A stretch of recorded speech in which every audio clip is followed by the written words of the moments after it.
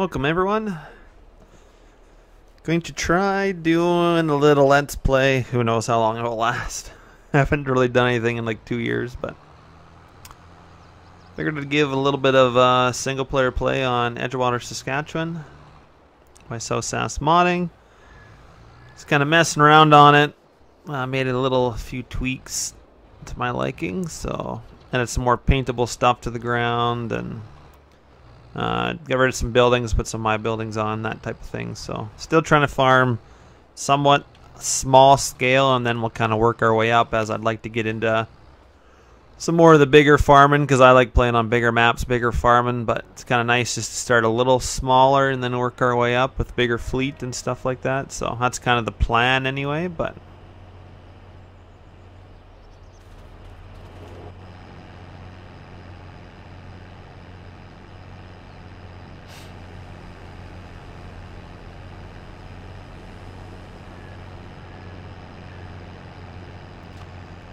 we're using the pickup head, and yeah, it definitely, you get a little fuller for sure. I haven't got it fully working with my PTO hooking up and all that jazz, but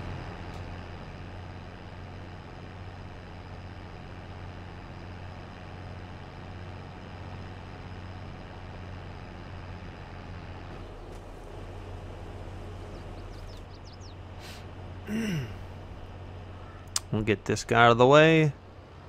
And I probably won't make it very far, and he'll be full again. But hey, it is kind of cheating because I am getting a pretty damn good yield.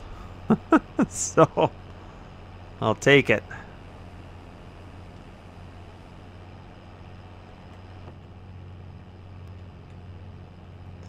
Yeah, the interior is not quite finished on this puppy. Lots left to go, but you know what? And I need to get this header so it quits pushing, but mess around with the components, I guess, maybe. I'm not 100% sure what it is. I'm not familiar really much with doing headers and stuff, but at least has lifted up the ground, and I got a decent that effect though needs to be longer, so I need to go make a custom one, because that's as far as I can get that effect to go. So I'll have to make a new one, but there's not much documentation on that. There is, somebody posted something the other day. I think Giants has posted some stuff for effects and stuff like that now, so I'll have to download it when I can and make a new effect for it, because yeah, it definitely needs to be coming right from the back, and then it doesn't quite go in. It's kind of just like a partial effect. It's just whatever's on the silage ones. I don't think any headers out there have a bigger effect than that, but I'm not sure. I looked at a few, and this is all I could find, so. Yeah, like we're at 84% already. So yeah, she does fill up a little quicker for sure.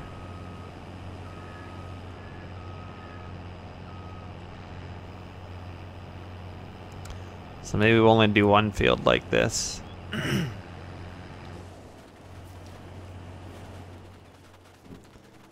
So I think my cart's going to be full as well. Was pretty good though, getting Mueller's Swather pack. You just put her on some course play and away she goes. Does a pretty good job. Although I had baled this field, and then something messed up. I tried to put back some crop, and I thought that this field was separate from the other two. No, they're all together. So then it put wheat down. So that's why there's some bales in my crop, but I'll need to come and get those picked up as well.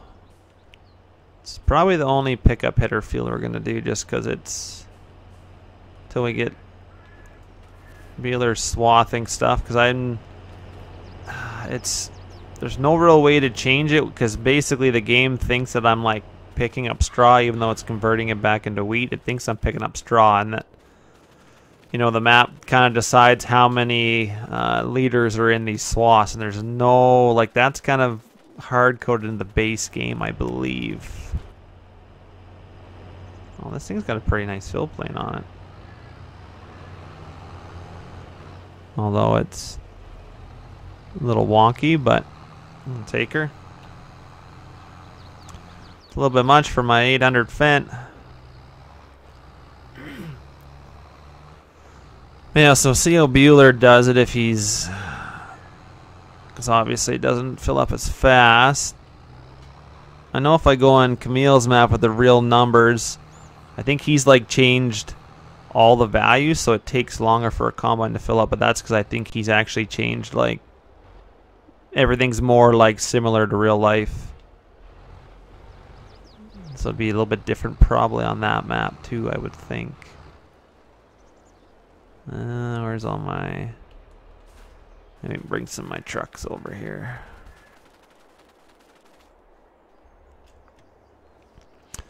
But this is our yard so far. Nothing real special. Kind of tried to pick some different colors on my buildings. Get something different than I normally play with, so...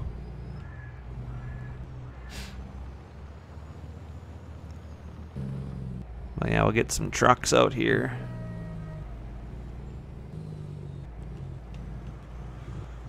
And hopefully we'll get a bin full, since this is the second time I've harvested this field. Gonna have a little more wheat in our bin than we maybe should, but I'm okay with that. And this cart, this cart's a little slow at unloading. I mean, it's probably realistic. But boy, oh boy, is she slower than anything I've ever used. But that's fine. We'll get this guy out of the field for now. And get that off.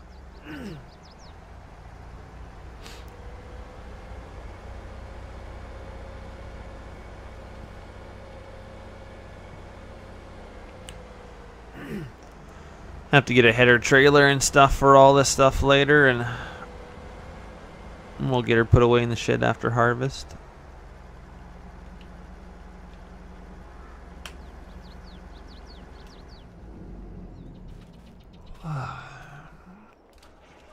Well, we'll even try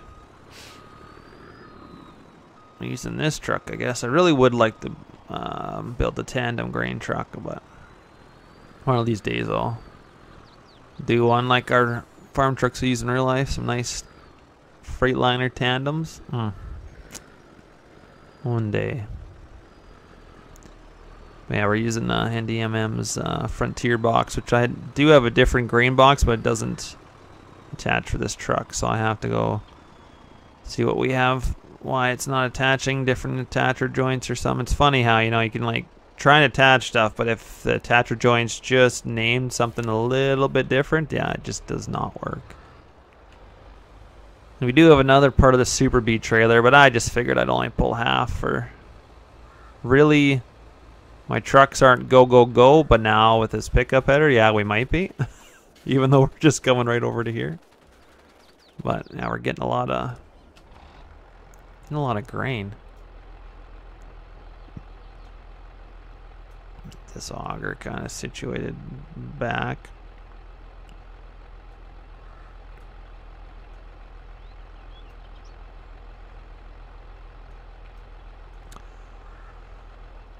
That's kind of how we use it. You can pull it all the way up like a Rodano would, but it's just kind of a pain in the butt to do that.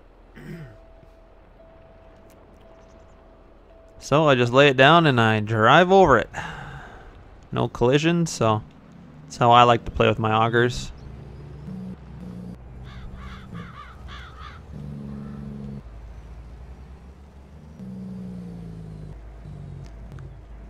And here's my nicer truck. Technically, I'd probably haul grain with the Super B on this truck. This is a little more of a nicer farm truck. I mean, according to some people, they wouldn't have this as a farm truck, but there's lots of people here that have, like, our farm trucks are nice. They don't look like pieces of crap. We keep pretty good care of all of our trucks. There's not a lot of rust on our trucks. A lot of stuff's armor guarded, like rock guarded and stuff. We keep nice care of it anyway. But yeah, this pickup header, I'm just gonna be constantly running here. Probably. And the only thing is I can't hire a worker with that pickup header because I'm pretty sure, well, I could try it on course play, but I think if it's not manually controlled, it will slam the header right in the ground. And then it will look goofy, and I'd still need to figure out why my header goes into the ground, but like I said, there's probably some collisions not set right, and I've been converting it every farm sim over the next game, and I don't really give it much love, so it definitely deserves. And these are like the Macdon Massey pickup headers, and believe me, we had lots of 9560s, and we get this header. Like this header usually came with the 9565s, but our dealership would buy so many that they just ship them out with some 9560s too. You didn't have that other 4200. You always had the 4300 series. So I mean, it really doesn't matter. You can use either one.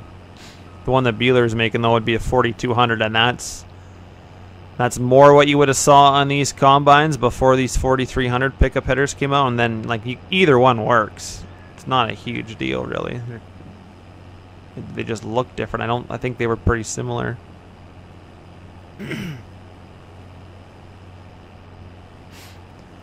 And yeah, we probably won't even make it back to the farm. That's how high yielding this header's turning this stuff into. But hey, at least we'll do a field like this, and then we'll go back to some honeybees and get some hired help going, and our Swather can worry about laying some hay down later or something. I don't know if I'm going to do hay this. I guess a little late for that, September. I don't got any cattle, so I'm not going to worry about it for this year. Once I put some feedlots down, then I might start getting into that, getting some feed and stuff for them. Jeez, we're going to be 100% again, yeah. This is going to get a little ridiculous, I think. This is probably the only size of field I want to do. Technically, what we should do, get the bagger out here. Even though I got bins, we should just have a bagger so I can just unload into the bagger and worry about it later.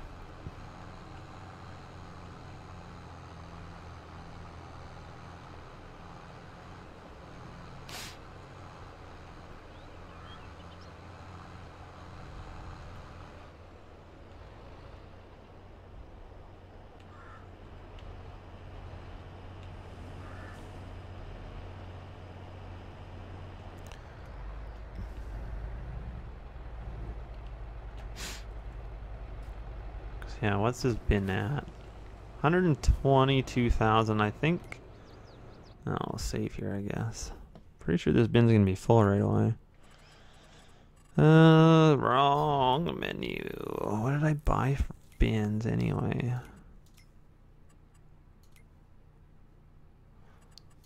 Oh, it's too bad I couldn't see it there. I think I got foremost. I think I got these ones here. No, I got the 620s. Yeah, 144,000 liters. So it's going to be full next truck that comes.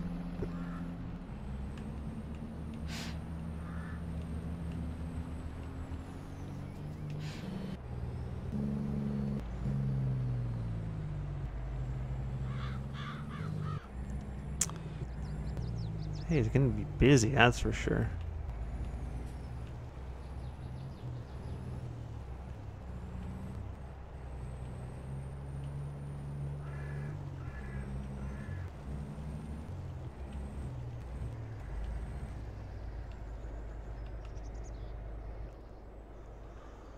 I do have bales to pick up. Why don't we bring another combine out? Yeah. Sure, why not, eh? See, look at that store picture. That's such a nice store picture. Although it's the wrong rim color, but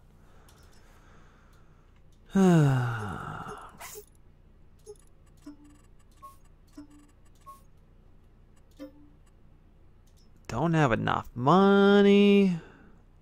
Well, we're still getting... I guess we'll lease this one. Trying to play legitly. Although I probably haven't got enough starting equipment yet, but we'll just take out a loan, I guess, for that. Now, it was quite weird, like this header. I had it scripted one way for a pickup header, and with Maze Plus on, you could attach this header. With Maze Plus off, I could not attach this header, so I had to go in there and switch it back to a grain header or whatever to get it to attach with Maze Plus on. So I don't know what Maze Plus is doing. It's being a little finicky, but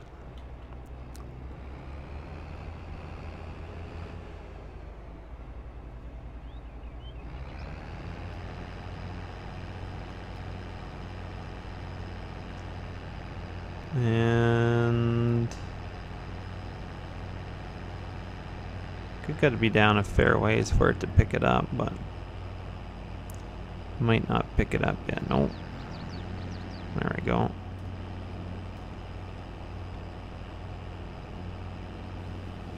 Oh. We don't want to be dropping a swath again.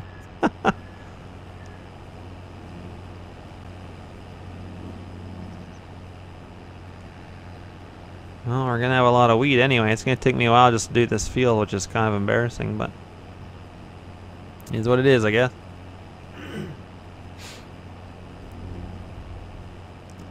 And I got some potatoes and some corn. I think I'm going to switch those fields too. I don't really want to do potatoes at this current moment. I don't really have a nice storage yet built for potatoes, so I don't really want to do them. I guess technically, well, maybe we'll just do them and we'll just sell them right off the field. Maybe we'll just do that. That wouldn't be the end of the world.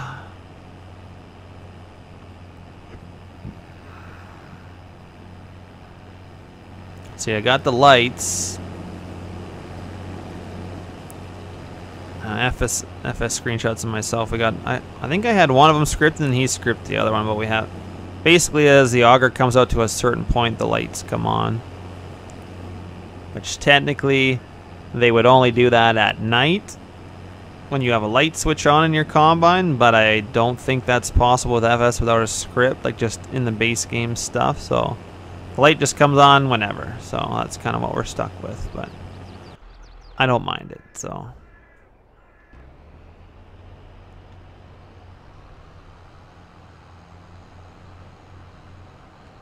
So this is kind of what we're going to do. This is kind of going to be lame, but come over here while that combine's filling this cart, then we'll combine with that combine until the cart's full. It's kind of what we're going to be doing, I guess. Normally I just let the combines go on Courseplay, or Courseplay is not bad. Usually what I do, but I don't think I... No, I'm not sure why I have to jump over here. I have to jump in this combine before he starts unloading, which is, that seems weird to me, but I got too much stuff already.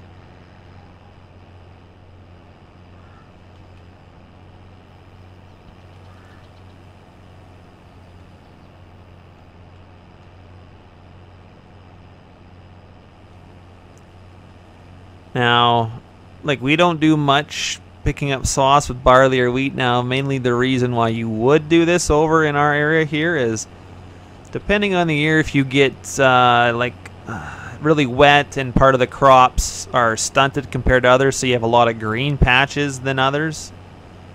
For us, for malt barley, it is.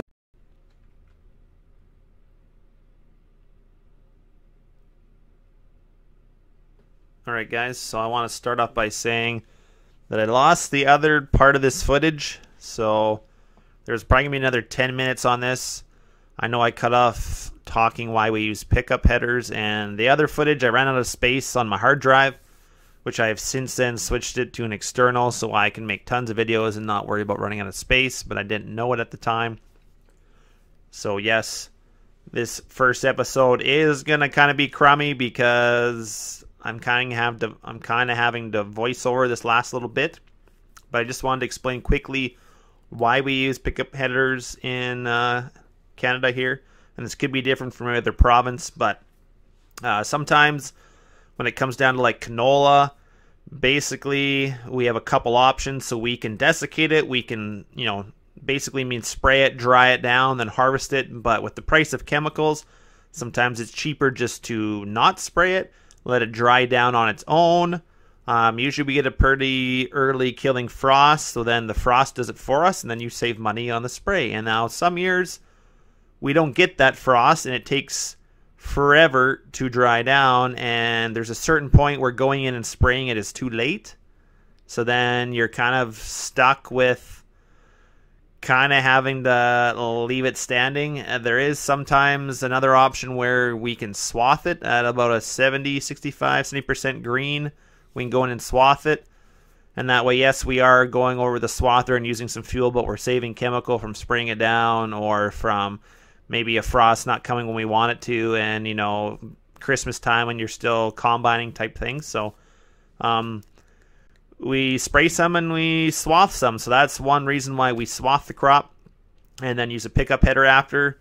And yes, you are technically using another machine, but sometimes it does save you in terms of cost of spraying it, vice versa, straight cutting it, blah blah blah. So there is definitely benefits to it for sure. And same with some other crops like wheat and barley. If we do swath it, which normally we don't do those ones, but say we were gonna have, maybe couldn't, like I know our malt barley, it's illegal to spray it, so you don't desiccate it. So you basically combine it tough, and there might be a circumstance where maybe we got some weather coming and it's still too tough for us to even put it in our dryer, so then we swath it. And then if you swath it, that day the plant stops, and then it dries down much quicker than you just letting it stand. So there is benefits to swathing for sure, and it's not necessarily wasting our time and doing a second pass over it like some people think. So there is a benefit to it. I just wanted to explain that,